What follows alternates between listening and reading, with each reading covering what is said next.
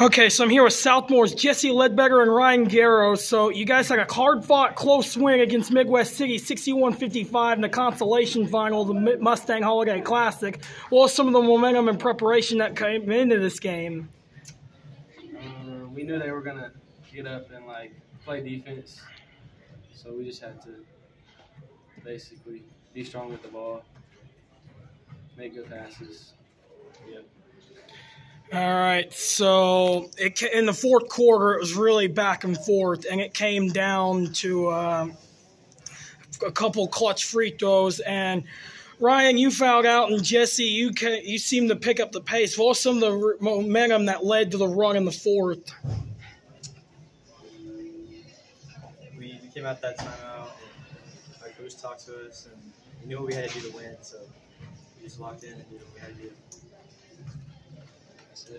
All right, so what will be the anticipation and whatnot going into y'all's second half schedule after break?